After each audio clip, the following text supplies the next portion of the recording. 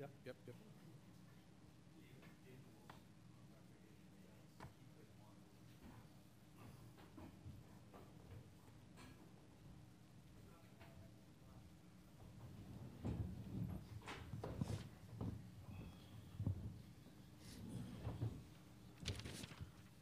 Pitt Panthers are with us. Jamel Artis, James Robinson represent the student athletes. Coach Jamie Dixon is here. We're going to ask him to make a statement on the game, and then we will take questions for all three gentlemen from Pitt. Jamie, please.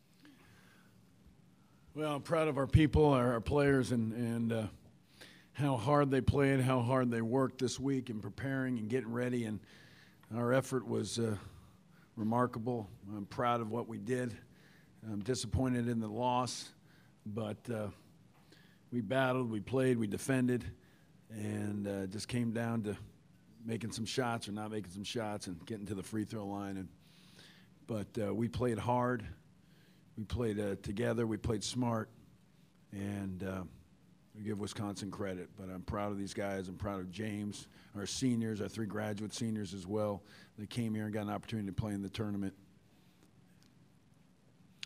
But we came up short, and I think the rebounding got away from us in the second half, and I thought that was a big part of it. Questions for all three gentlemen. Starting right here, and that'll be two. Go. James, can you kind of walk us through that last play where it looked like maybe you ran into Mike a little bit coming down the lane? Yeah, that's pretty much it. I got the rebound. It was about 10 seconds on the clock, and I would, just try to get, a good shot.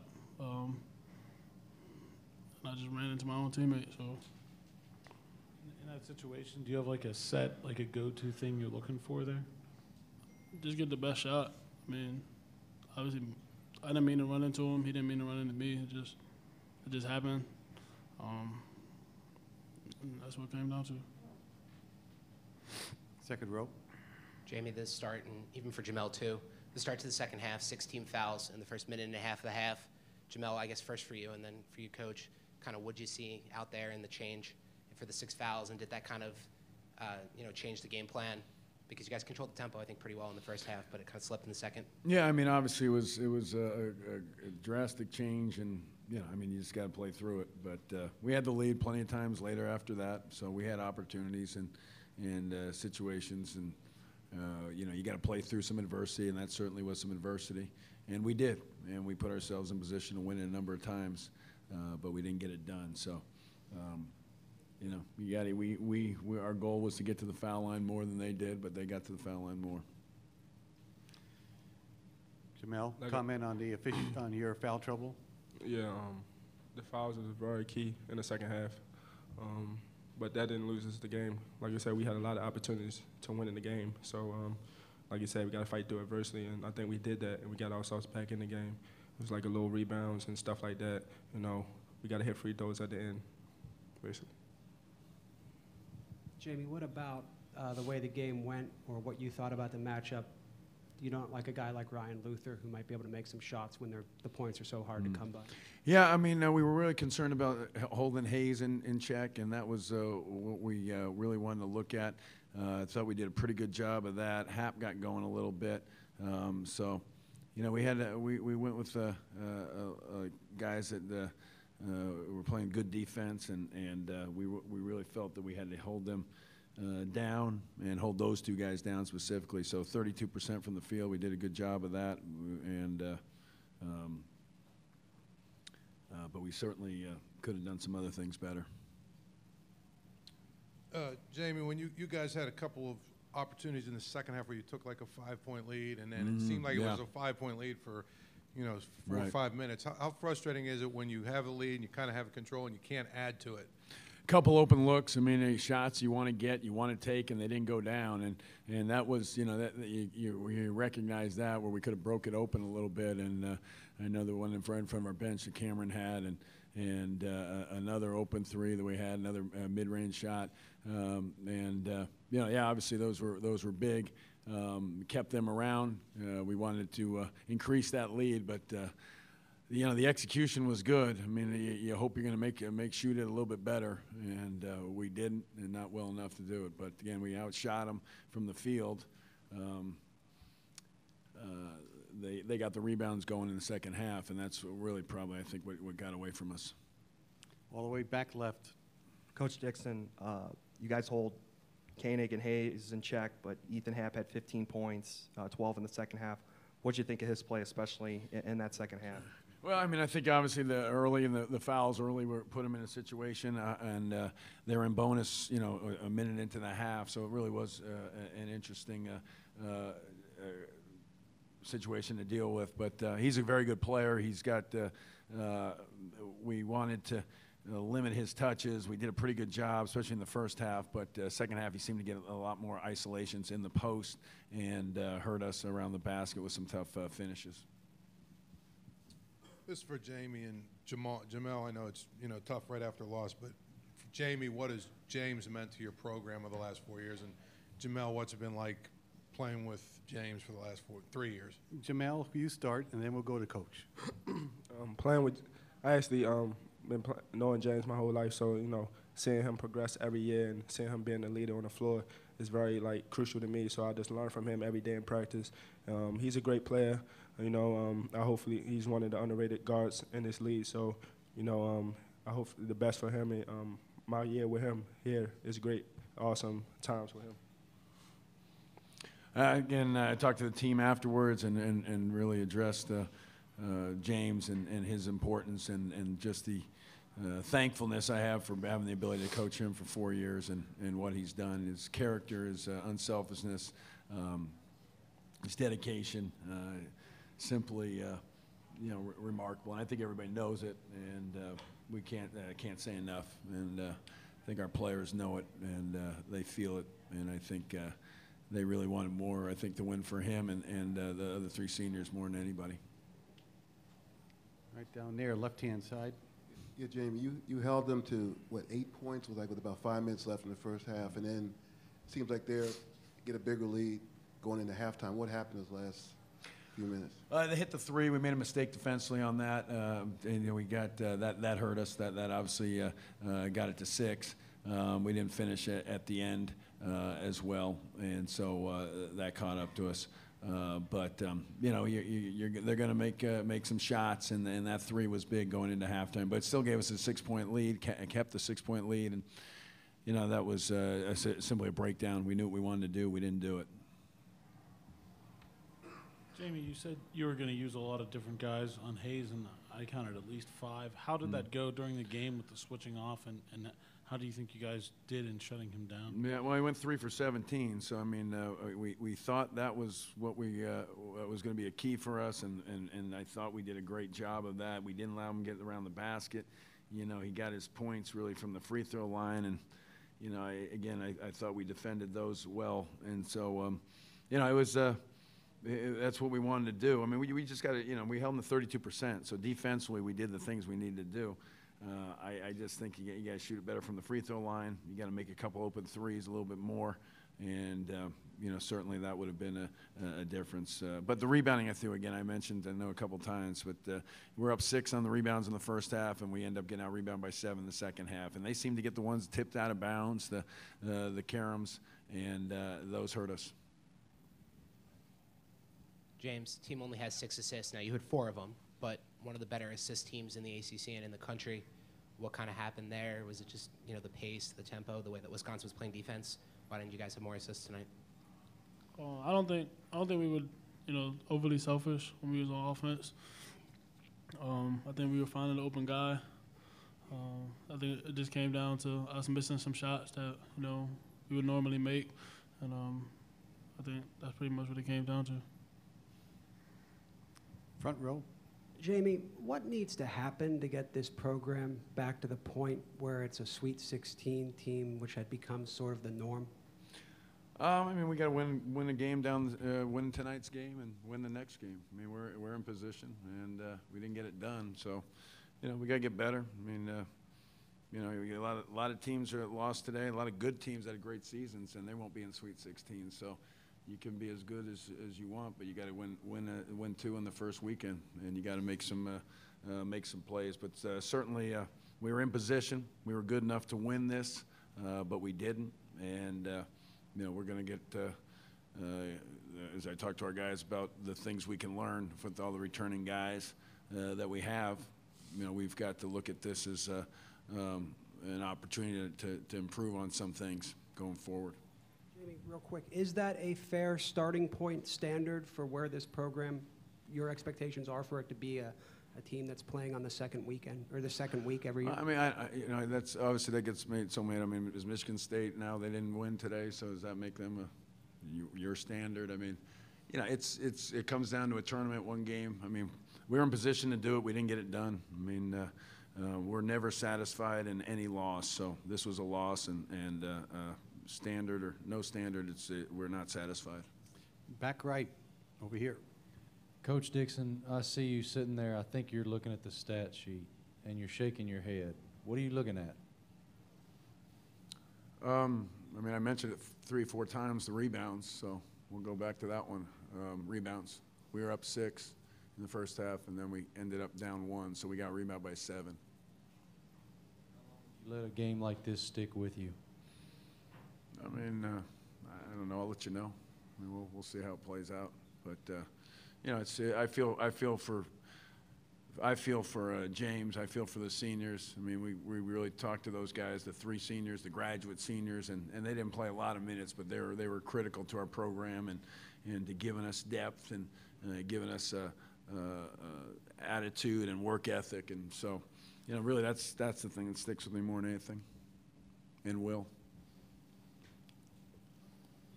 Anything else for the gentleman from Pitt? Okay, gentlemen, thank you very much for your time. Thank you.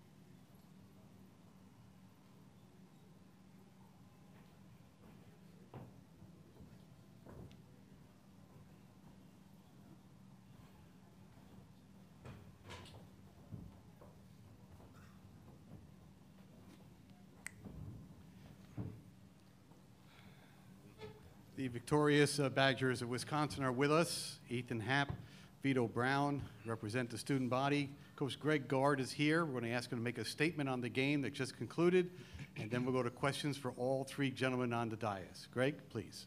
Thank you. Extremely happy for our guys from a standpoint of, as I told them after the game, I wasn't sure 3 months ago that if we could have counted on our defense, or 5 months ago, to win a game. But this game obviously came down to being able to get stops defensively when offensively the gears were grinding. We were having a hard time putting the ball in the basket, but to be able to defensively lock down and really play probably defensively as well as we played in a long time, and then get on the glass the second half was the 2 reasons I think we won this game. To be able to get to the free throw line, control the glass most of the second half, get to the offensive glass, and then to be able to turn the points in the paint tide from the first half to the second half. Obviously, the defensive job is obvious when you look at numbers that Vito did here on Michael Young as well as other guys, and the job we did on Artis, 2 terrific players that the more and more film I watched, I was a little nervous about our defense, but obviously these guys have done a phenomenal job. Extremely proud of how they've worked and battled and keep finding a way, and that's obviously this time of year. You find a way to get things done and move on to what's next. First question is back on the left-hand side. This will be number 2 right here. Go, please. Coach, what'd you think of Ethan's debut performance in the NCAA tournament? Well, I'll be able to find things on film that he asked me if he could still keep the 2 plays I put in for him, even though we had a couple turnovers, right, Ethan, on him. But no, I thought he really got us going in the second half. We tried to get some things going to the rim. We wanted to get a lot of paint touches. We needed to get to the free throw line, and that's how this team has kind of grown in its identity through the year, of really playing in the paint and growing and maturing in there. And obviously he's one that's grown up a lot throughout the year. But for him to step onto this stage and do what he did and produce and help us, help his team get this victory is obviously important for his growth, but more importantly, it's great for our team. Right-hand side. For Vito, could you describe, please, the three-pointer with a couple minutes to go off that offensive rebound and just how big of a shot that was? And then for Greg, just how often were you able to get what you wanted offensively, regardless of the missed shots? Vito, first, please, regarding the shot.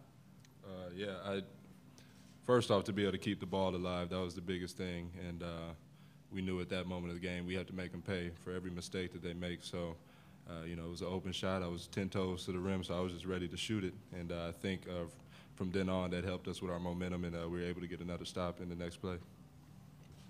Well, I thought for the most part the shot quality was pretty good. I obviously go through the film tonight and evaluate and grade every shot, but I thought for the most part we got pretty good looks. There were several times, and I won't go through individually, but we had a chance to finish around the rim.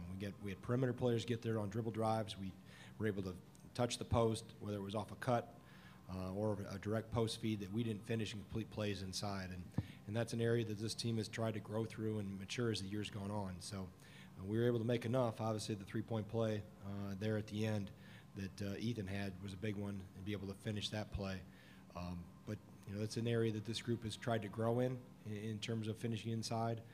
But I think for the most part, I thought the shots we took were decent, and the threes for the most part were wide open. That we got a little jump shot happy early. I thought early we didn't touch the post enough early in the game as they ran out to that 12-3 lead or so. But I thought as the game settled in a little bit, we got better at touching the post, and we went back to a few more set calls to make sure the ball went in, and then played inside out. And obviously you still got to make enough shots to get things done, but the quality I think I'm pretty satisfied with. 2 questions in the front row. Go. I have a little bit of a different question for each one of you. Ethan, you came into the team this year and no one really knew who you were, yet you led us tonight with 15 points and really did what you had to do when it mattered. What has it been like to really have gotten such a huge role in this team so quickly? And to Greg, what has it been like watching Ethan develop as quickly as he has? And then to Vito, can you teach Ethan to shoot the three-pointer, please? Ethan first. I got to credit my teammates for helping me along the process of the season. I've had good games, I've had bad games, and they've told me not to get too high or too low, and coaches echoed that to me as well. And then in the second half of the season, coach started, kind of getting a point to get me the ball a little bit more, and that kind of helped me take another step up the ladder that I needed to. And I think those are 2 of the biggest things. Well, I think as he said, he's matured as the year's gone on. I think he's figured some things out.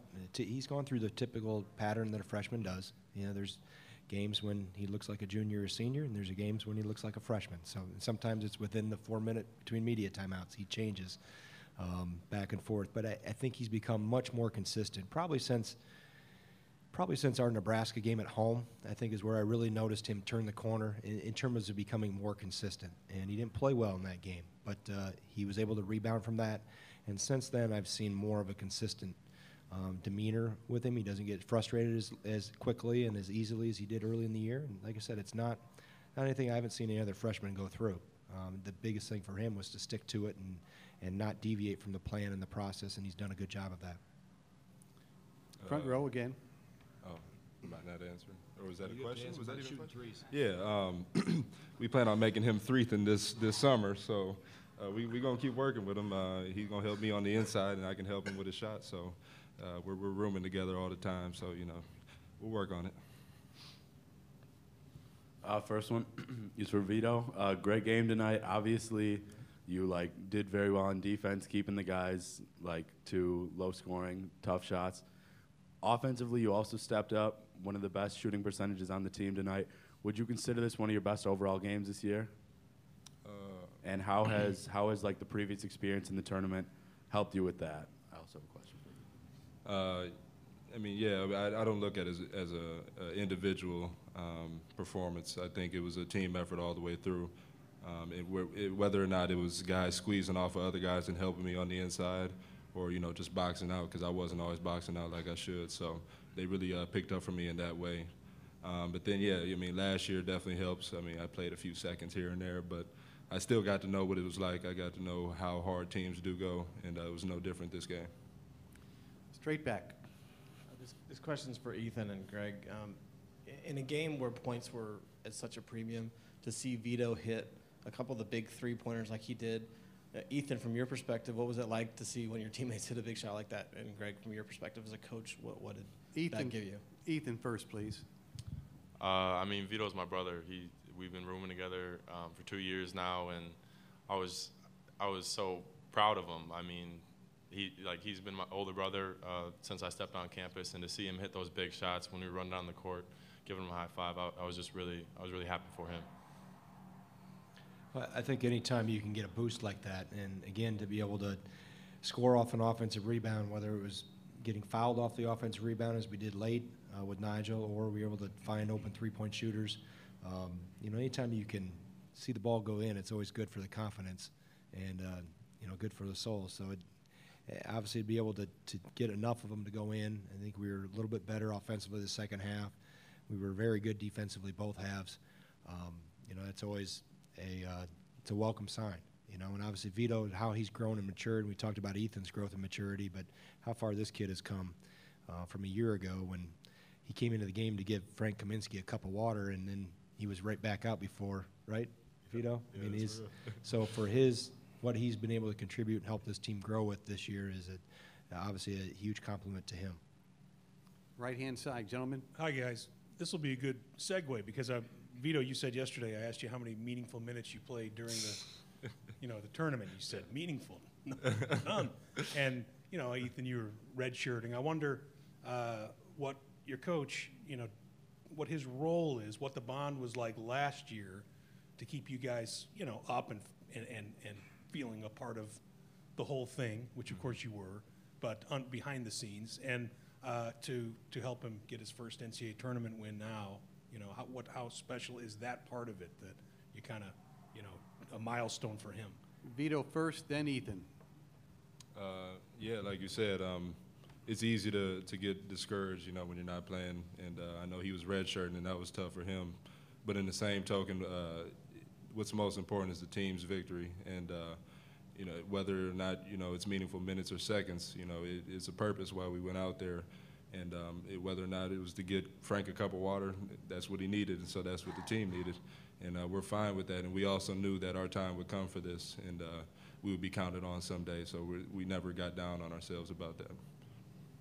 On getting Coach Garda's first NCAA win, I mean, it's easy to play for a guy like that who I tell all my friends and family how much time he puts in watching film other teams, not only that, but practice film of us. And when a guy cares that much, it's easy to play hard for him.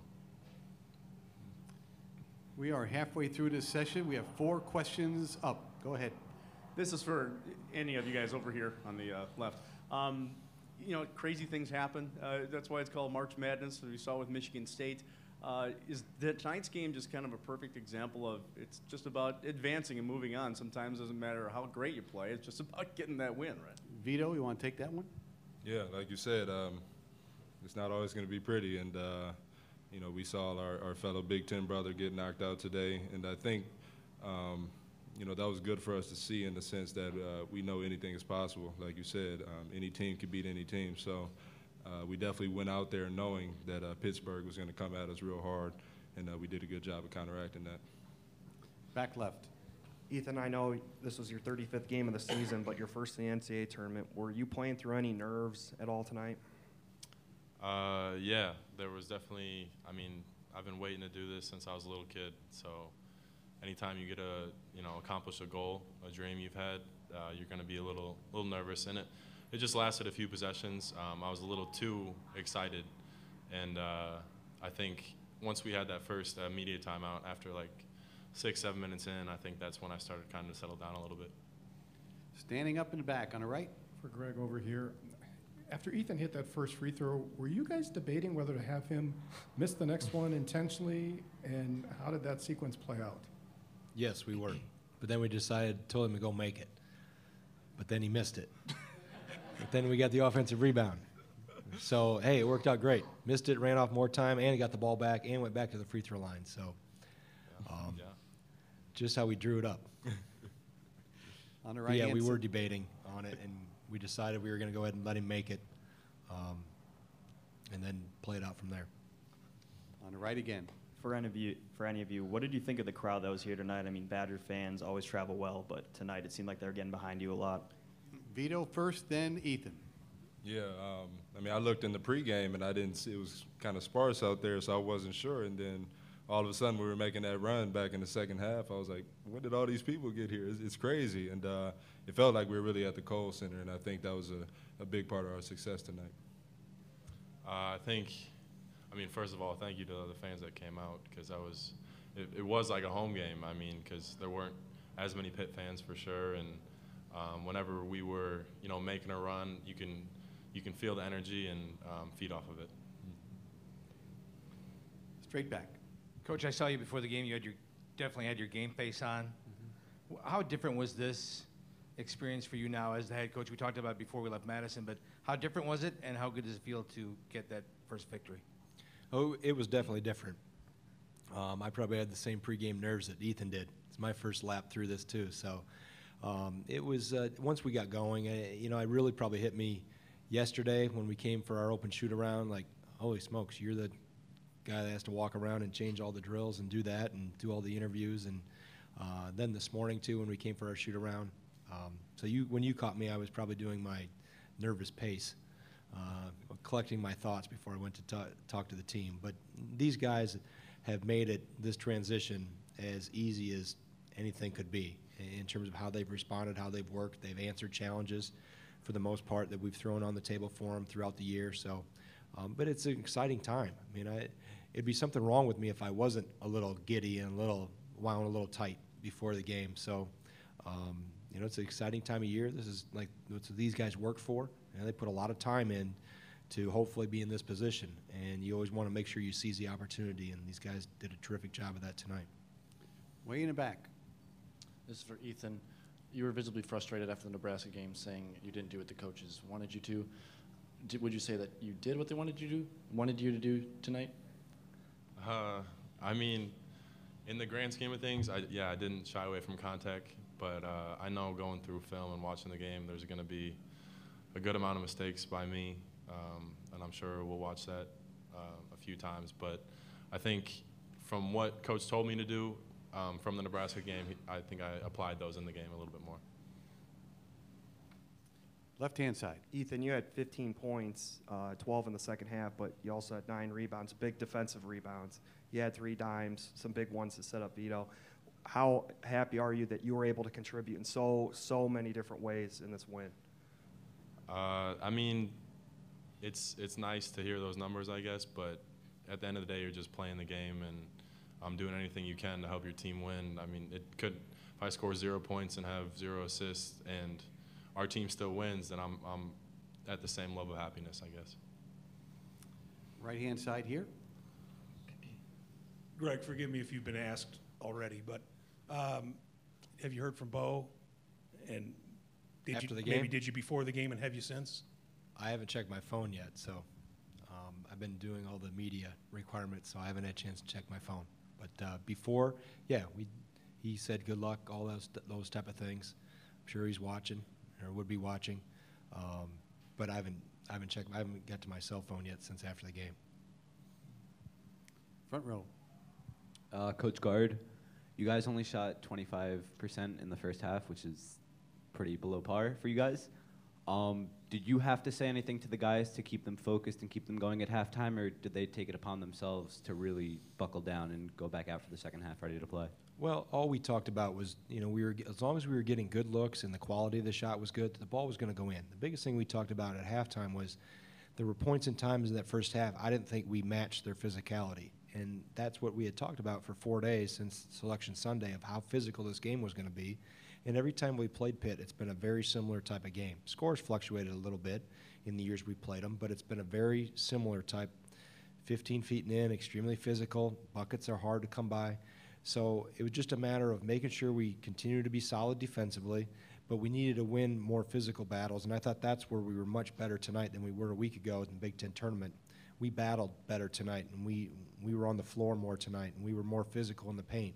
And that ended up being the difference between what we did on the glass and then what we were able to do defensively. We have time for 2 more questions. They're both going to come from the back and the right. Go. This is for both Vito and Ethan. If you could describe maybe in just one word what your emotions were once Nigel hit that second free throw to ice the game, what would you say? Vito, you go first. Ecstatic. That's why my voice is a little bit gone, because I was yelling so hard, harder than I had this whole season when he got that rebound. It's going to be weird but nervous because I wasn't aware that we were up by 4. I thought we were only up by 3. So it wasn't like a selfish, like trying to get a steal at the end there. I was just trying to stop them from making like a game-tying full quarter. Final question, go. Ethan, you said you had the nerves at the beginning of the game, but the second half, did you really feel things click and start to get going for you at the beginning there?